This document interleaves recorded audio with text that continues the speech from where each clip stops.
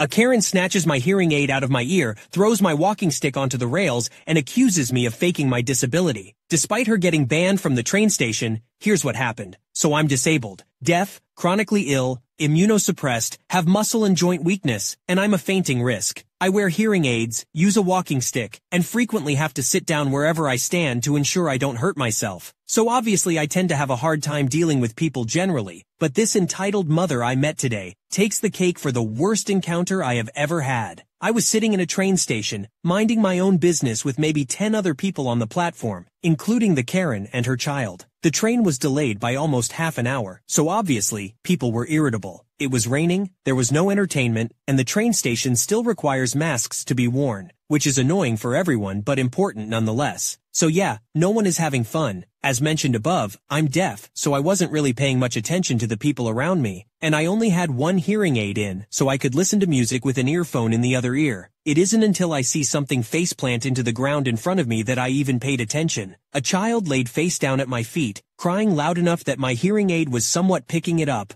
and suddenly there is a woman screaming in my face. I explained to her that I'm deaf. I also have pins on my jacket and bag that said the same thing, and it takes several minutes of her shouting before she pulls down her mask. The conversation went as follows. "You tripped up my kid." I did no such thing." She points at my walking stick, which is propped up against the wall, out of the way, and hasn't moved since I put it there. No one tripped over my walking stick. "It's against the wall. No way your kid fell over it." Karen then screams, "Are you calling me a liar? I just watched my kid run over there and trip over your stupid walking stick." She then goes on a mini rant about how entitled we teens, I'm 21, are, and how we have no respect for our elders, accusing them of lying and how dare I pretend to be disabled. I'm quite used to hearing this, so I just let her go on while her child decides to stop crying now that it's no longer getting attention and continues to chase pigeons around the platform. Some people look at us, but if anyone said anything to Karen, then I don't hear them. "Why is your child running around on the platform?" I ask when she finishes. "Because he's bored. We've been waiting for half an hour and he has nothing to do. He shouldn't be running around on the platform. It's dangerous. Don't tell me how to parent my child." I assumed that would be the end of the conversation, seeing as she had already yelled at me and her child was no longer upset. So I go to put my earphone in, and of course, that was the wrong thing to do. "Karen, give my son your earphones if you're so concerned about him running around." I wanted to tell her that I don't really care about her child, but she would certainly be upset if he face-planted the ground again and fell in front of a train, but obviously I didn't, and just told her that, no, I would not be giving her my earphones. I went to put the earphone back in, this time making sure to say a firm bye to her when she decided to snatch my earphone from my ear. My earphones have a wire. My hearing aid does not. She grabbed my hearing aid from my ear, which hurts when it's so rough and sudden, by the way. She grabbed her kid's hand and immediately began to leg it with my hearing aid. I followed her, shouting for her to stop and give it back, but now not being able to hear anything she might have said back. When the woman gets to the end of the platform, she turned and ran the other way. While I'm thinking about whether to not to just put my arm in front of her, grab her, or honestly just push her the jerk down until she gives me my hearing aid back, she gets past me and then goes to my walking stick, which I left by the wall, and she grabs it and throws it on the rails. I could see her face and she was saying something to me, but I couldn't hear what she was saying. I shouted her, swearing very loudly because she just threw the walking stick I paid £40 for onto the rails, and she is holding a hearing aid that would cost a few £100s to replace if she broke it. A nice man came to my aid and speaks to Karen, but I have no idea what's said. Next thing I know, someone who worked at the train station came to help, and thankfully she spoke sign language so I could actually know what was happening. I explained what happened to the woman in sign language so Karen couldn't interrupt, and the woman immediately gave me help. She made Karen give back my hearing aid, and provided me with antibacterial wipes and such to clean them. She had someone go retrieve my walking stick, which put an additional 10-minute delay on the train we were waiting for, and had security remove Karen, who was screaming and shouting the entire time, from the train station. The woman claimed that she didn't know it was a hearing aid, which is beside the point because she still would have taken my personal property if it was actually my earphone, and said that I was probably lying about being deaf and disabled, so how was she supposed to know? Because I have chosen to not file charges on Karen. Luckily nothing was damaged, and I am fresh out of university. Dealing with legal procedures seems like more hassle than it's worth right now. Karen has received a lifetime ban from that train station, so if that's where she lives, then she will have to drive to another town just to get the train. If not, then she'll never be able to get off on that stop, and will have to get off on the one before or after. So yeah,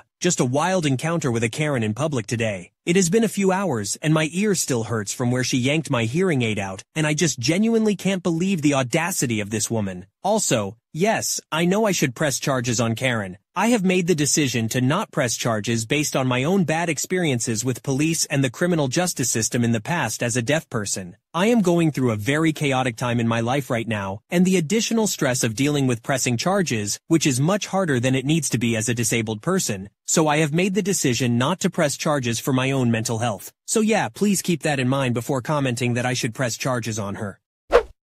Oh my gosh, OP, what an absolutely wild and insane encounter with a Karen. I can't believe she had the audacity to not only accuse you of tripping her child, but also snatch your hearing aid out of your ear. Like, who does that? And then, just to top it all off, she throws your walking stick onto the rails. Unbelievable. Honestly, it's so frustrating that you had to go through all this, but I'm glad that the nice train station worker stepped in and helped you out. And can we talk about how Karen claimed she didn't know it was a hearing aid? She a crazy woman for real.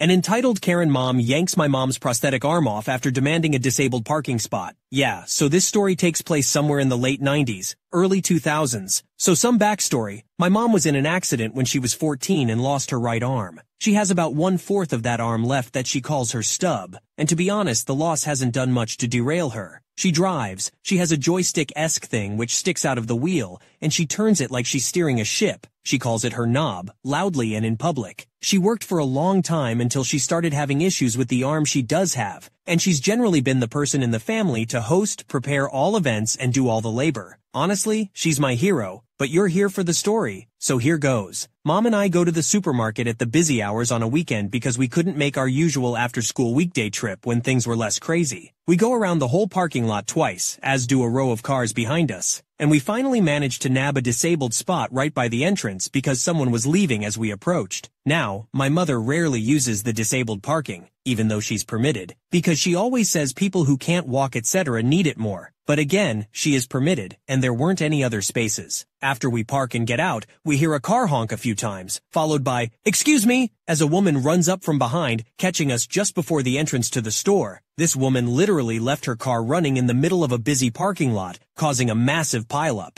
So, Karen catches our attention with her shouting, and when we turn around, we're greeted with her, "Can I speak to the manager" haircut, 90s edition, and about half a dozen kids, ranging from goth tween to a toddler in her arms. Karen then goes on to explain how the spot my mom just parked in is for disabled people in an accusatory tone. My mom was wearing her prosthetic arm underneath her long-sleeved denim coat, overly big, so the fingertips of her prosthetic were barely visible. So it was an honest mistake, even though it was a little odd the way she'd abandoned her car and ran up to us with her entire litter. Still, my mom smiles and proclaims, "Don't worry, I'm allowed to park there," and we turn back around. That answer wasn't good enough for Karen. Suddenly, Karen and her kids are in front of us, and she's given the toddler to another of her children just so she can fold her arms and pout. "As you can see," she gestures toward her kids, "I have a lot going on, and I need that spot more than you do. You only have one child." Now, I must have only been 6 or 7, but even I knew the difference between disabled parking and those spaces reserved for parents with small children. I said something along the lines of, "You need a disabled badge to park there. It doesn't matter how many kids you have," in 6-7-year-old lingo, and this woman took major offense. She goes off on a major rant about how being a mother of all her children was hard, how she was having an awful day/week/month, and how it's not fair that my mom, who looked perfectly fine, had tricked the government into getting a badge that lets her park in a spot that Karen should obviously have instead. As she rambles about this, she looks around, garnering the attention of other shoppers, and is doing that "don't you agree with me" thing that people do to validate themselves, but never gave anyone a chance to respond because she was already on to the next person. My mom grabs my hand and tries to lead me around Karen, ignoring her entirely, but Karen keeps stepping in front of my mom, demanding her spot. She's getting increasingly annoyed loud. I remember asking my mom several times if I'd done something wrong because my response seemed to have triggered this rant, but she kept reassuring me it was fine and that I should just ignore her, which annoyed Karen even more. This goes on for about 5 minutes, a very long 5 minutes, before my mom finally snaps. "I have one arm," silencing Karen mid-sentence. I used to wonder why she didn't just tell Karen the specifics earlier, but as I've grown up, I've come to realize that it wasn't anyone else's business, and I can see why my mom wouldn't want to take her jacket off, which is kind of a chore for her, and pop the prosthetic just to prove something. So we begin to walk around Karen again, but barely make it 5 feet before we hear her go, Bullshit. What happens next is seared into my brain.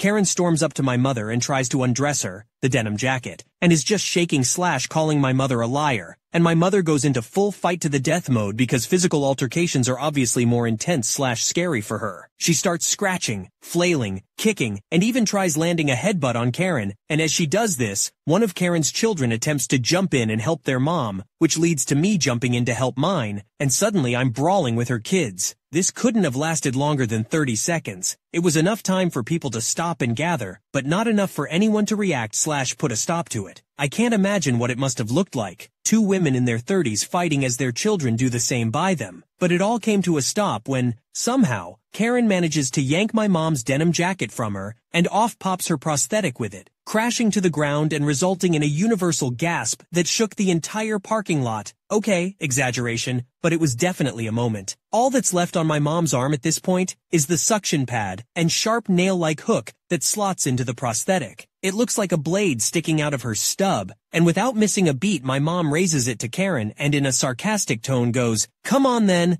I wish I was old enough at the time to realize how hilarious that was. A woman from the crowd that had gathered around us stormed into our little fight circle and picked my mom's arm up and handed it to her, before going off on Karen, who looked smaller than 7-year-old me at that point. People start shouting to get security, etc., and Karen rallies her spawn and they all run for her car. I still remember her kids yelling for her not to leave them because only her oldest could keep up with her running away as the rest trailed behind. My mom was visibly shaken by the incident but wanted to save face for me / the crowd that was suddenly hounding us. She insists she's fine, doesn't want the police, doesn't want the fuss, and we go about our shop. When we got to the checkout about 20-30 minutes later, a few of the people that had witnessed the whole thing had gathered and insisted they pay for my mom's shop, which she reluctantly accepted. Then they helped us take all the shopping out to the car, and when we get home my mom tells me she doesn't want me getting into any fights ever again. Then she lets me have way too many donuts. P.S. to clarify, my mom absolutely cannot stand having her one arm restrained in any way. Grabbing her wrist and hand is a huge no-go. It freaks her out, and all logic goes out the window. Please don't think too poorly of her getting quick to anger and violence in this situation because she honestly is the most level-headed and sweetest person in any other circumstance.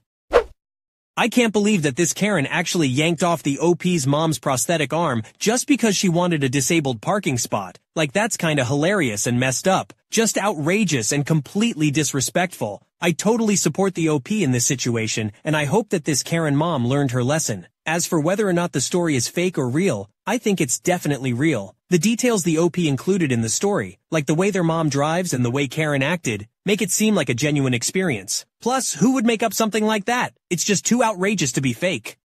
A Karen tried to sue me for everything my grandparents left me after disowning her for her mistreatment of me in childhood. She lost and continued to harass me for money, but I stayed strong. Here's what happened. So I was born when my mother and father were only 17. It forced both of my parents to drop out of high school and each get a GED so they could find work right away. My father especially was not happy about this because he had dreams of playing football in college, and instead, he had to work at a gas station. He said to my face many times that I ruined his dream. My mother hardly raised me at all as she had to work too. They had a cranky old lady next door watch me most of the time. She wasn't so bad. She gave me more attention than my parents did. My father eventually managed to land a better job as a manager due to his experience running the gas station. It was right after that my mom got pregnant with my sister. I was 6 when she was born. I wasn't exactly shown much love before that, but once my sister came along, it was made pretty obvious to even my 6-year-old self that I was unwanted. The only ones who seemed to care were my paternal grandparents and somewhat my babysitter, and they were more like my parents because they treated me the way a little kid needed to be loved. We lived in a 2-bedroom apartment, and as my sister got older, it went from me sharing a bedroom with her to me kicked out of the room entirely. I slept on the couch for 2 years, and I barely had anything to my name other than clothes, school supplies, and an old Game Boy. When I was 10, my parents decided they were going to move away, but this move did not include me. I ended up actually being fine with this, as my grandparents had agreed to take me in. My life was instantly better. I got my own room again, and my grandparents gifted me a brand new N64 in 1996. That Christmas, I got a Game Boy Pocket too. And there were a couple of other kids my age in the neighborhood I got to hang out with. We rode bikes, played video games, shot cans with pellet guns, built forts, and got dirty playing in the creek. You know, stuff a normal kid would enjoy. I was finally happy. As time went on, I grew up and eventually moved out, but later moved back in to help my grandparents' house as they were getting old and living off their retirement savings. So some rent money from me went a long way in paying the bills. My grandpa was the kind of person who'd wanted to build a bomb shelter during the Cold War, but never got around to it. He wanted to volunteer for the military in the 60s, but was turned down due to a medical condition and the fact his eyesight was not great, so he focused on saving whatever he thought he needed. He told me many times it was better to have something and not need it, than need it and not have it. Our area suffered from numerous power outages in winter due to heavy winds and storms, so having gasoline and propane for heaters and generators was a must. All these saving habits became my own as time went on, because it was better to need this stuff rarely than not have it at all. Of course there was the HOA bothering us, but that's its own other story. The problem is, about 5 years back my grandma died suddenly, and my grandpa was heartbroken. He also went about a year and a half later. Pretty much everything they owned was willed to me. Their savings, their house, their vehicles, their stuff, everything. The house was long paid off, and Grandpa knew how to keep up with its maintenance. In fact, after Grandma died, he kind of doubled down on renovating the place. He had the roof redone,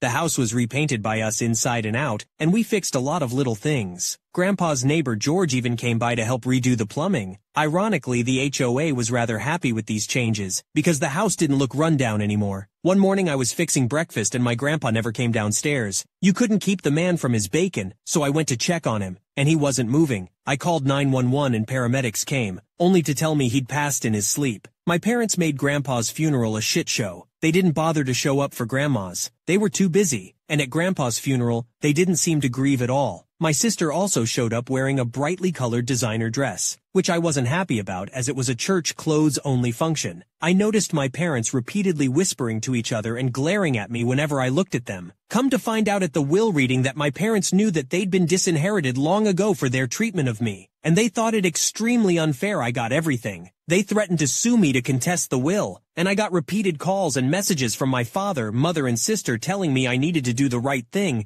and give my father what was supposed to be his. I told them all to flake off in far more unsavory words. My parents ended up taking me to court to challenge the will, but the judge ruled in my favor after seeing the will and hearing us both out. So it wasn't a long, drawn-out legal battle. The judge even looked at my parents with absolute disgust after seeing the will and hearing about their mistreatment of me in my childhood. He called my father a terrible parent, and that my grandparents were right to disown him. My father just hung his head in silence, but he made sure to stop me outside the courtroom and tell me I was always the biggest mistake of his life, and that if he could go back in time, he'd make sure I never existed. He should have been a football star, and instead he has to wear a name tag for a 9 to 5. I told him that mistake or not, Grandma and Grandpa could see what kind of nasty person he was. I didn't ask to be born, and the only real love I ever got was from my grandparents, and he was no father of mine anymore. I got a few more threatening and harassing phone calls, as well as some letters from my parents, all demanding money among other things, but over time they just stopped because I completely stonewalled them, never responded to the emails or letters, and I stayed silent during the phone calls. A few times I just left the phone sitting on the counter with them ranting till they realized I wasn't listening. Aside from not getting the house or money, my parents seemed particularly irked they could not even get a rise out of me, but I was prepared to go to war against them, and they knew it. So in the end they just left me alone. From what I know looking at Facebook the past decade, my sister tried to get into modeling, got married, had 2 kids, got divorced, and is currently unhappily working a job she feels is beneath her. My mother currently works retail, and is also vocal about her disdain of it. Like my father, she peaked in high school. She was a cheerleader back then, and even had her old uniform framed on the wall. My father has pretty much had the same job for 25 years. He must be good at it if he's still doing it. As for me, well, I'm in my late 30s now, and I live pretty much debt-free in a nice neighborhood. I haven't really had a girlfriend since high school, and I've had little motivation to ever have another relationship. But loneliness gets to everyone, so maybe I'll try to find someone soon. Not many are in the financial position I'm in at my age. Single, paid-off house, 2 vehicles, and a decent amount in the bank. I guess I could aim to be a stepfather. That might be more my speed. Oh my gosh, guys, can you believe the absolute insanity of this Karen? Trying to sue OP for everything their loving grandparents left them after treating OP like trash their entire childhood? Talk about audacity. I mean seriously, the way OP's parents just kicked them out of their room to sleep on the couch for 2 years, that's just heartbreaking. And let's not even get started on their parents making Grandpa's funeral all about them. But I've got to hand it to OP for standing strong and not giving in to their parents' ridiculous demands. That judge was spot on calling OP's father a terrible parent. And can we just appreciate how OP completely stonewalled their parents' attempts to harass them? I mean, that's some serious strength right there. What do you guys think of this wild situation? Let me know in the comments below.